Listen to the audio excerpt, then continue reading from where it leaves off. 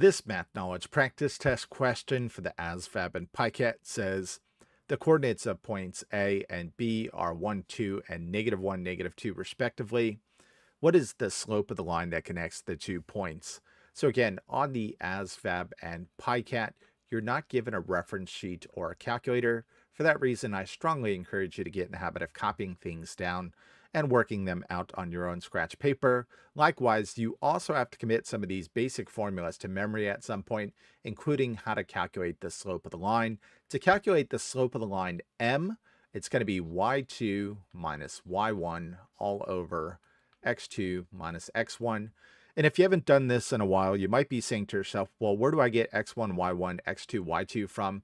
You get those values from your ordered pairs. Again, this is going to be x1, this will be y1, this will be x2, and this will be y2. So with those values identified, all we have to do is plug them into the slope equation and then solve accordingly. So y2 is right here, it's -2. This becomes -2 minus y1, it's right here, it's 2. x2 is right here, so it's -1 minus x1 is 1. All right, -2 minus 2 is going to be -4. -1 minus 1 is -2. A negative divided by a negative is going to become a positive.